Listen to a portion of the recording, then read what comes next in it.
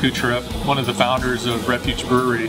I started brewing back in 1987, shortly after I got out of college. I met someone that I first worked with that showed me how to brew. I thought it was a really creative, unique opportunity. And about 5 years ago, we had the opportunity and kind of the drive and felt the need to open up a brewery. So Refuge was born out of that opportunity. But we also do some beers where we actually get the wine must, which is actually the wine juice after harvest, and we blend that with our beer during fermentation.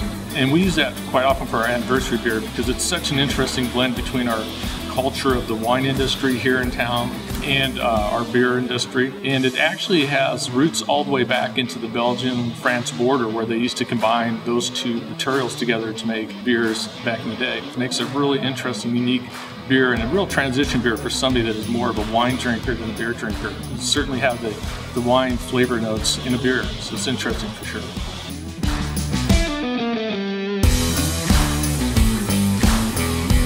You can find Refuge brand beers throughout California, really from San Francisco south. We do distribute outside the state, but that's not our focus. Our focus is really trying to be local beer in our local markets. But you can always find the most cutting edge beers in the brewery, in the tasting room. You can see about 15 beers are unique to the brewery, can only be found here.